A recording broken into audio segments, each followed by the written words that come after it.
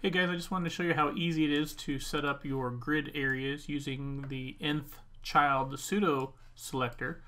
If you're using the CSS Grid in advanced mode, you can just type the CSS directly into it using pseudo selectors.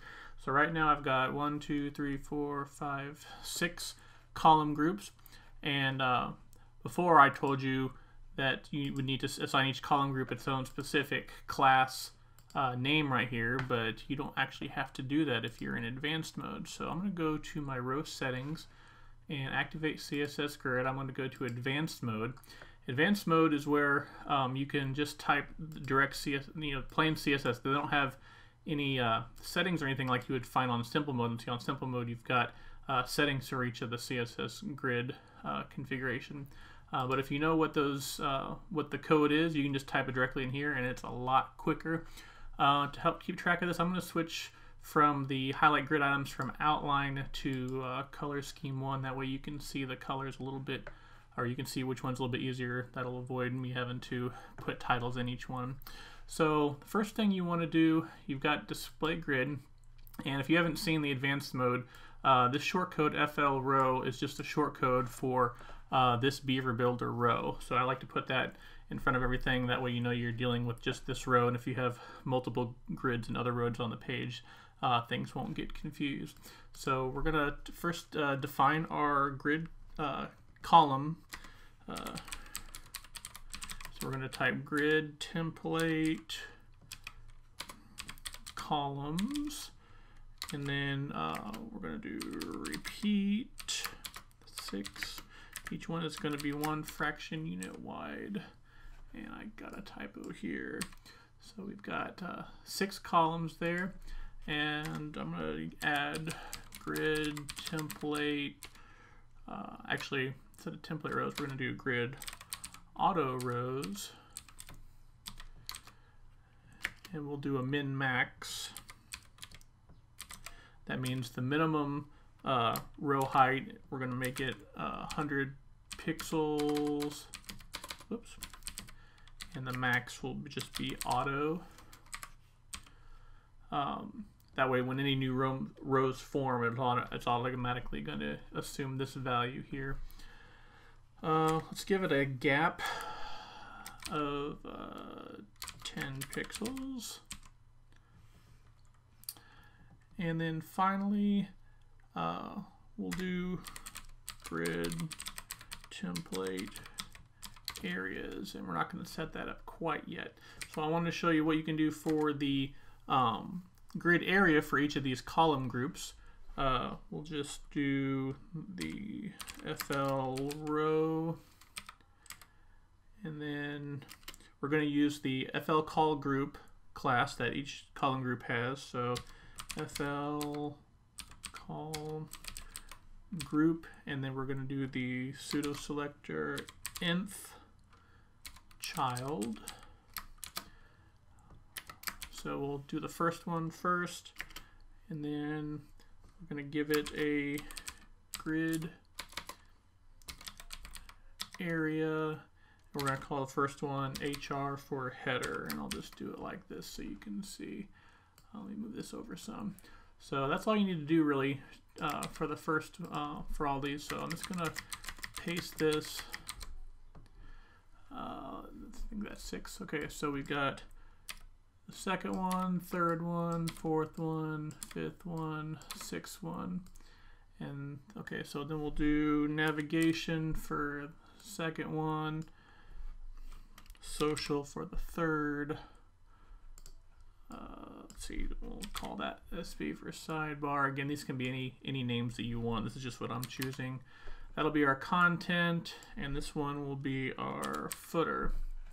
Okay, so with the grid template areas, this is where we get to use the double quotes and build our template. So since we have 6 columns, we'll do the header across the top. So header, header, header, header, header, header. And so there we got the header. Now the second row, I'm going to do, let's see, navigation, navigation, navigation, navigation, navigation, and then I want to do social for that one.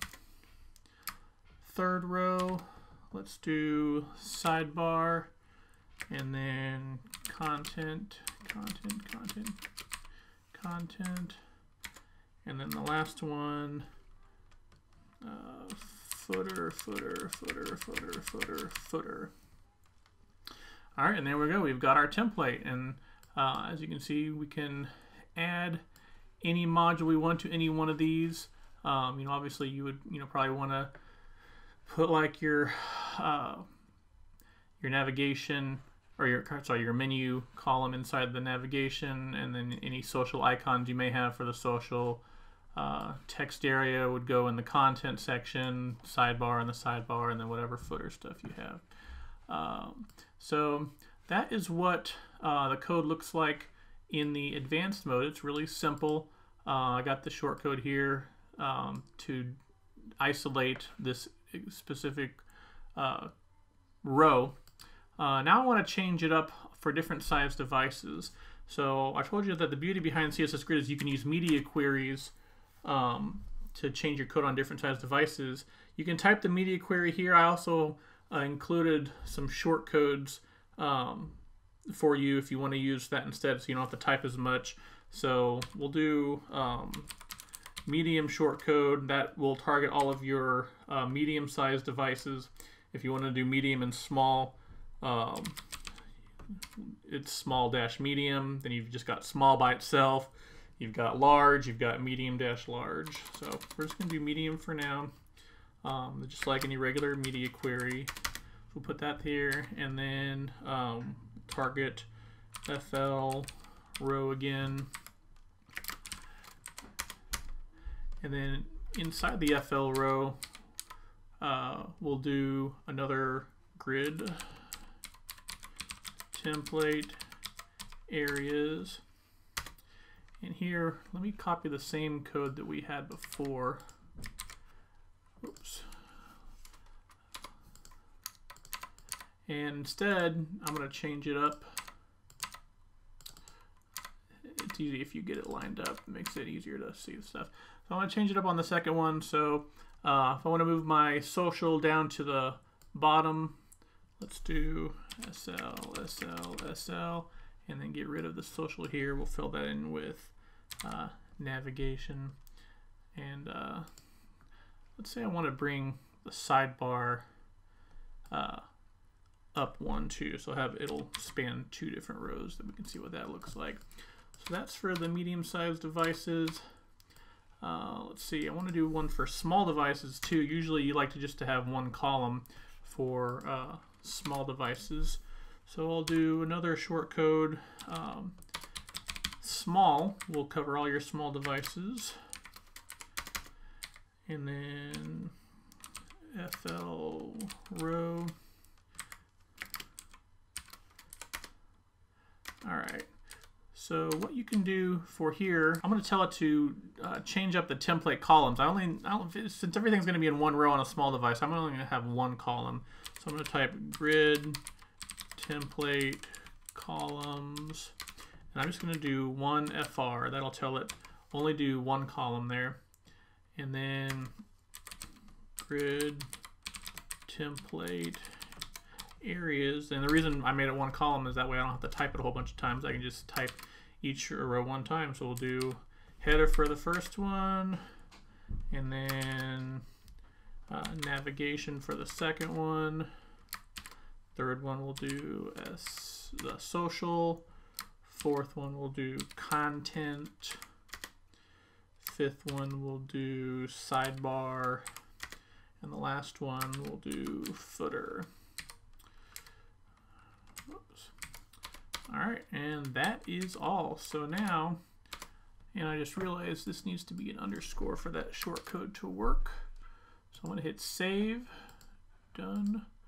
All right, and now when we switch over to responsive mode, this is desktop, and then go into smaller devices. Oops. So here's my medium-sized devices. See how the social went to the bottom, and the sidebar is now spanning too high. And then on smaller devices, we just got one column. Each row is just one column length throughout wide.